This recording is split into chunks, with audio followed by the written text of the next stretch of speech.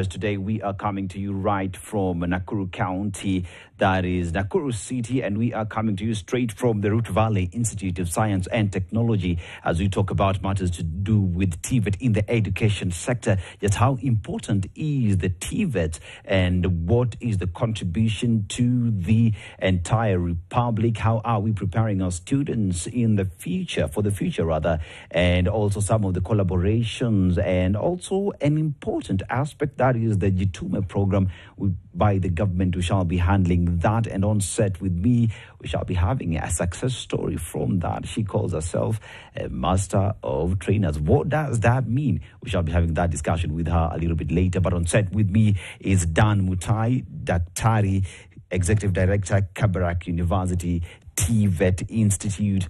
Welcome on set, sir. And also Jen Wangui Kuria, who is the beneficiary of Jitume. Welcome on set.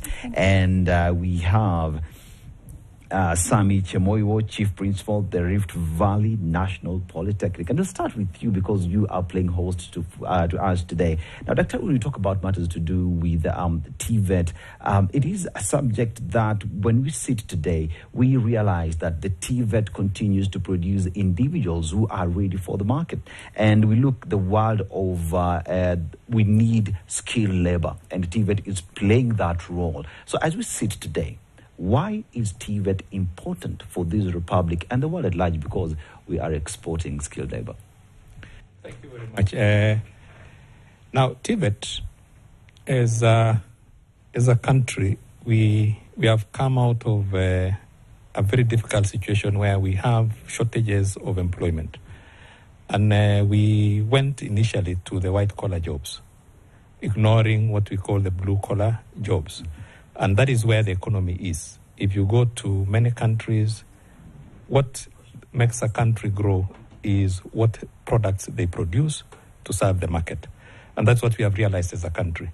And the whole globe is going in that direction. That is where we go to TVET, Technical, Vocational and Education Training, where we go towards what we call CBET.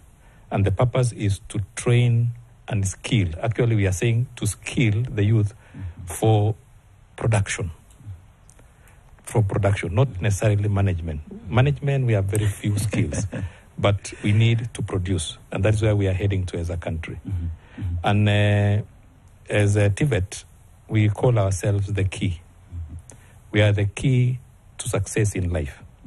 If we are able to skill our youth, both for local and international market, we will be home and dry, and we shall sort out most of our problems. We are talking of 68% of our population being youth. We need to equip them, retool them, make them have the skills. That is our target. And I come to you, Dr. Now, you lead an institution that started around 2021. Now, as we speak today, that's around 4 years of TVET. That is Kabarak Technical Vocational Training. Now, as we talk about the Kabarak TVET, what informed the decision of setting up TVET at Kabarak? Thank you.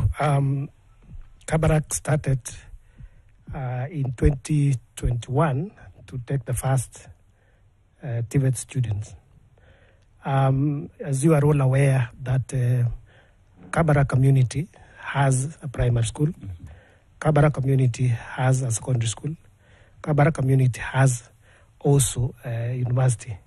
The only institution which was missing was TVET.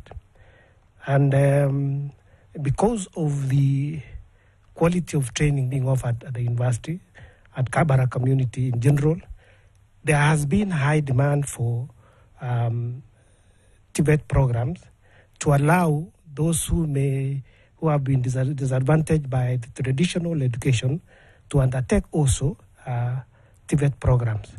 As they prepare, it provides a pathway for those who may not have had the minimum qualification to take a university degree. However, there is also a need in this region that the city of Nakuru has been promoted, and therefore there is high demand for skilled labor workforce because currently there is a lot of expansion in the city, expansion of roads, water services, sanitation, electricity, hospitality. Think about anything technical. If you and you know Nakuru is a central place. If you face north, you go all the way to Turkana, Lake Baringo, and you are all aware of the flamingos which migrate from Lake Nakuru to Lake Baringo. Look at to the south. We have Masai Mara, where we have also hospitality. We have tourists, and hospitality experts are also required. Think of East. Mount Kenya region.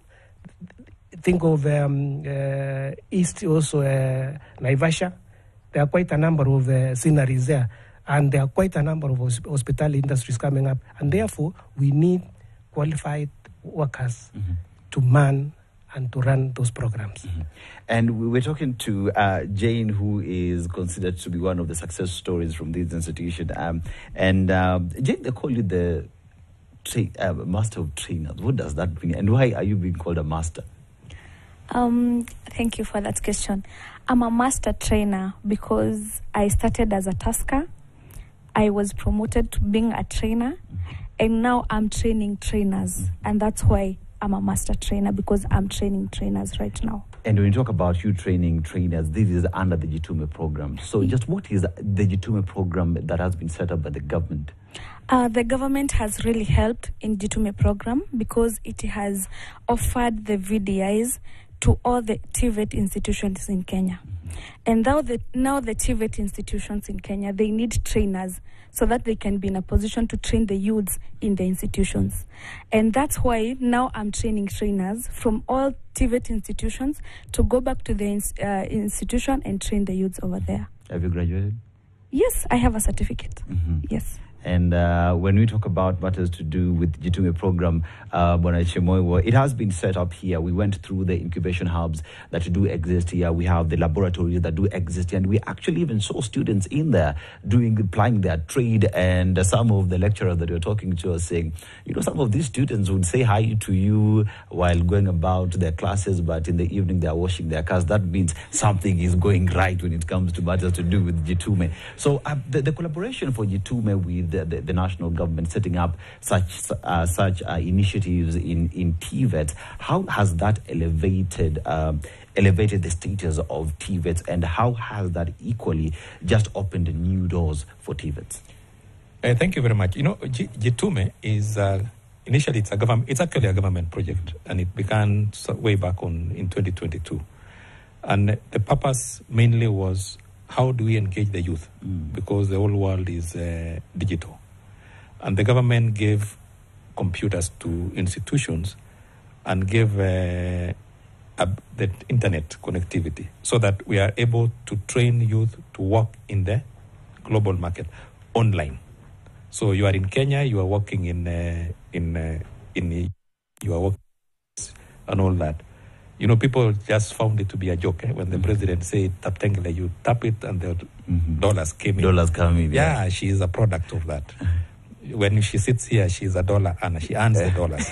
So what happened is we moved with it as an institution. So we set up Jitume Hub, like any other college, and we collaborated with those fellows who are in the industry. What we believed in is for you to train. If you want to train a carpenter, for example, you must first of all be a carpenter yourself. So there's no way you can bring a fellow who knows something about carpentry and train a person to be a carpenter. It must be a carpenter.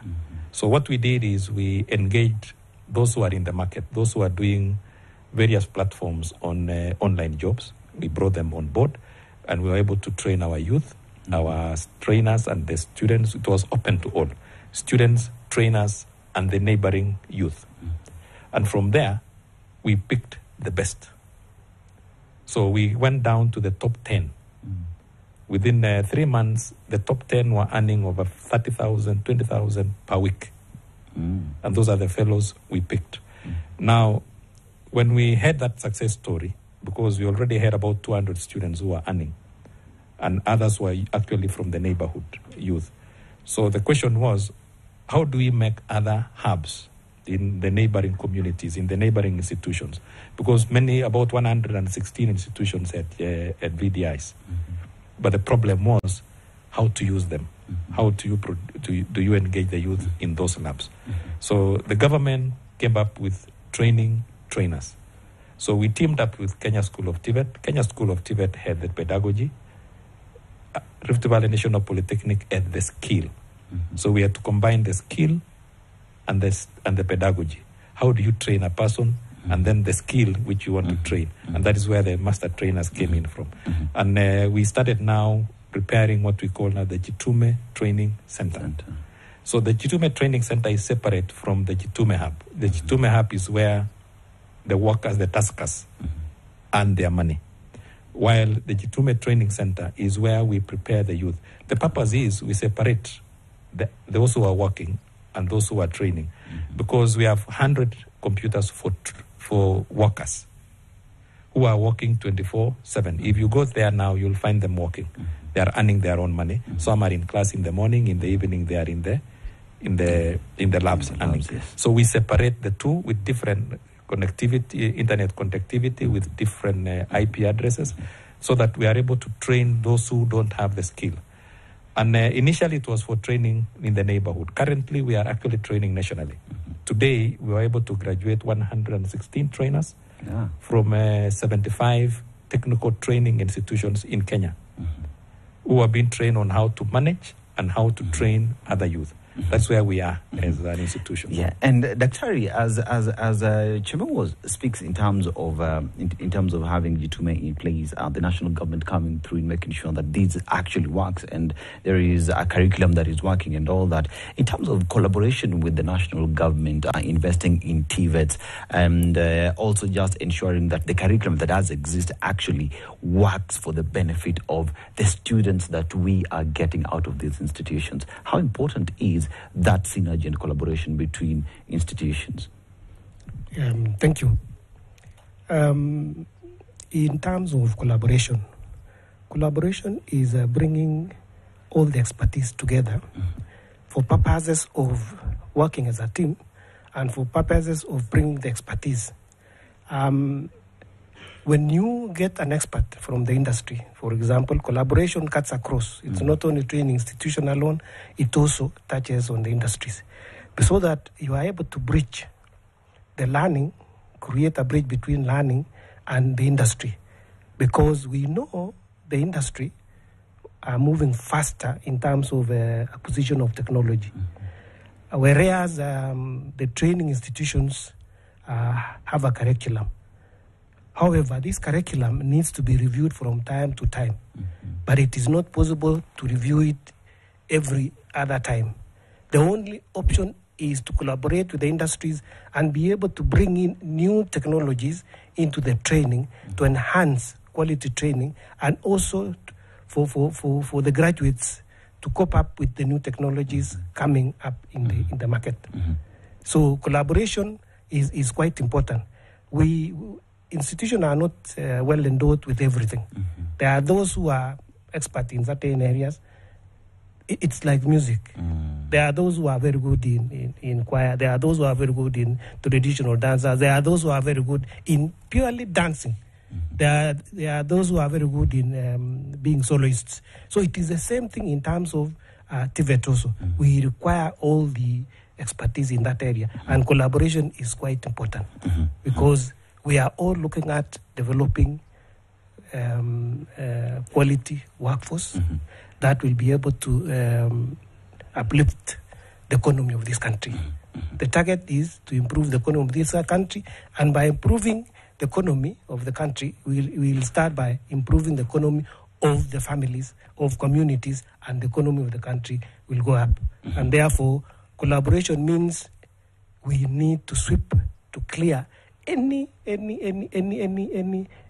who has not had a chance to train and be able to be trained. It also gives an opportunity to choose where to train, because there are those students who are interested in blue economy.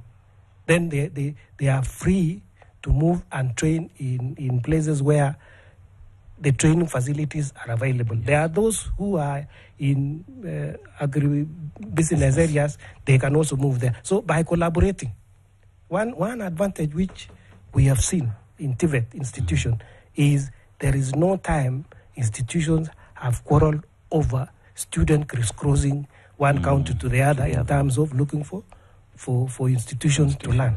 Yes. And I come to you, Jane. Jane, it is when we were seated in the boardroom, I could overhear you speaking in terms of some of the tasks that you undertake. We know electric cars are coming. That seems to be one of the areas that you are interested in. And I was fascinated just to understand in terms of this Jitume program, because most of the people think when you get into Jitume program is you're doing assignments or what, but you're doing big things, you and Elon on the same league. So just take us through some of the tasks that the Jitume program has actually opened up these doors for you. The first one, we do 3D tasks and 2D tasks. And when I say 2D and 3D, I don't want your mind to go back to school. I want you to focus on the Jitume program because they are two different things.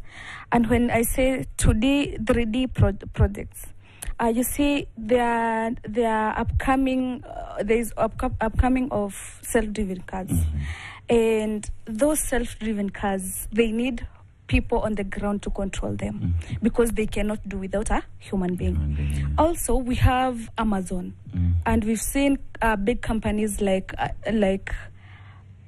Amazon's. They work with robots. Those robots, they have to work with a human being. They cannot control themselves. So we here on the ground, having this Jitume program, we are the one who controls the robots and the self-driven cars. Sometimes you get a task of maybe it's a farm, there's a pick of maybe tomato that you have to say whether it is ripe or it is stage 1, stage 2 or flower. Why? Because the thing that is going to pick the tomatoes in the farm are the robots, and they don't know what is ripe and what is not ripe. So you have to be very accurate in what you're doing, because whatever you're doing, you are controlling the robots in a farm or in a company doing some work. Yeah, that's how we does. Mr. Chimago, 2D, 3D, robotics, Elon, electric cars, self-driven cars, all that is happening at a laboratory in your institution. As we sit here today, TVET is celebrating 100 years. And also, this institution has existed for 45 years. Now, in terms of what next for the TVET institutions across the country, equally, as we sit here, we also know that you are just waiting for that charter that will make you be the national polytechnic. So the next 100 years for the Rift Valley National Polytechnic, how does that look like? What's the vision like in terms of continuing to bring the next Elons that are sitting next to you? Yeah, thank you very much. Okay, what they are doing is what we call AI jobs, artificial intelligence. Yes. So they are collecting data, they are used for programming and all that. And that is where the world is heading to. And we have to be realistic. Most of the tasks which are being done most of them will be mechanized or automated. So the physical jobs we have been doing will be taken over by machines. And that is why we need to retool our youth, to skill our youth, not only for the local market, it is for the global market. And as an institution, we are 45 years old. We are one of the institutions which are leading in the field of technical training. Jitume is one of them, one of the examples. We are doing quite a number of things. Actually, we are a global institution, if you may want to know.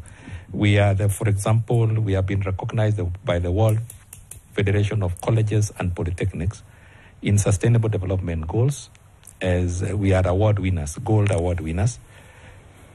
We, in management, we have been recognized also as leaders in inclusion and diversity and various other awards globally, where we are competing with all the other institutions in UK, Canada, Australia, and all that. We are going to be awarded in indigenous education in Jamaica come September this year in September. So what are we doing? We are setting the pace. We are working with the friends across the globe. We have colleges like Humber College in Canada. We are working together. We are trying to develop new curriculum and what we call CBET. The new world in the next 50 years, 100 years is technology purely. And that is why we come up with what we call a dual training. We don't want anymore to train people in the ground here and then tomorrow when they go to the market, they are learning new things. They are wondering what is going on, then they are supposed to be retrained. We want a person, when the person is trained, is either competent or not yet competent. And when the person we say is competent, should be able to just walk into the industry and work, whether it is in Jamaica, it's in Canada, it's in Germany. And some of our students, for example, the other day, the government we were flagging off about 300 youth to go to UK. We have some of our youths who are working in Germany. We have others who are working in Canada.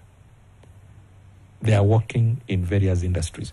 Dual training, when we talk of dual training, it's what we are actually doing is the institutions are not necessarily endowed with tools and equipment sufficient to prepare the students for the market.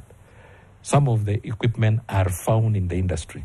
So the students are trained in college and also trained in the industry. They take maybe 3 months in college, 3 months in the industry, training, not working, but training in the real environment. Now, we do that with the industry, but sometimes also the dual training is done in college. So you'll find that within the college you have a production line, which is real. So that the trainees are doing the training and then doing that. For example, here in Harvest, we do garments from our own production lines. We do bakery. We make our own breads, our own products. We do our own milk. We do our own pork.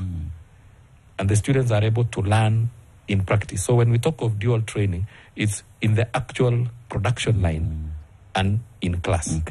So we are able to do the two.